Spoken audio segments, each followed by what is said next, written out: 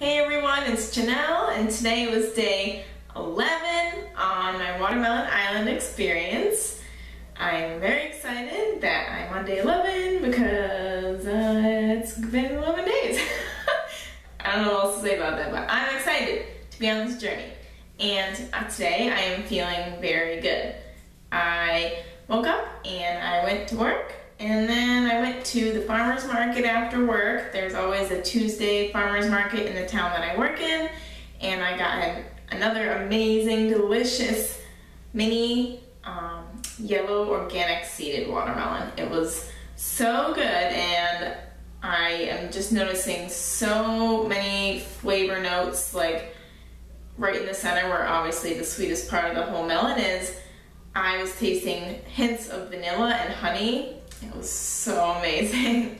And the little kids all around me at the farmer's market were staring at me like, because I was just sitting there eating a watermelon. I'm like, how many watermelons have you eaten? And he's like, just one. Right, I almost finished one, but it was funny. And then I came home, and then I went to do my workout, my cardio workout today. I have these Insanity system, which I really love, and so I did that today.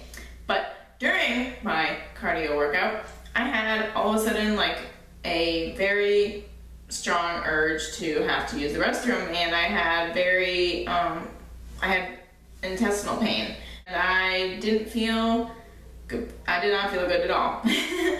And then finally I was relieved, but I noticed, I inspected my stool, and I noticed that there was, okay, so I Googled what I'm assuming this was or is related to, but I guess there's something called mucoid plaque, and I'm not 100% sure if it's even, that's what it's called or what, but I had what resembled to be some pieces of mucoid plaque in my stool. So that was kind of cool.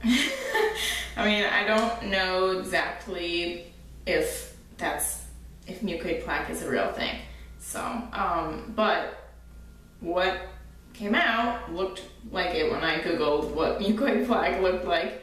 So I'm cleansing like crazy. I'm very grateful that whatever that was is out of me now, and sayonara. But I'm feeling really, really good. So then I went and finished my workout, and I felt amazing, and had a amazing half of a watermelon that was so sugary sweet, just like the other day when I had watermelon and it tasted like it was like dates. Like, that's how sweet it was. Amazing. And I'm so happy that I'm getting some amazingly sweet watermelon during Watermelon Island. And another thing I'm noticing as far as a symptom is that it's probably not even, who knows, but my wisdom tooth is really hurting, and it's just making the tooth right in front of it hurt like crazy, and it's just coming in, but it really hurts. And yes, I still have my wisdom teeth, but this one is hurting. And another thing I'm noticing is yesterday I did a really, really heavy weight session at the gym. And today I woke up expecting to be super duper duper sore, and I'm not sore at all really. Like, I know it was a heavyweight session. I know it was, but I mean, I recovered very fast and was able to do my workout today no problem.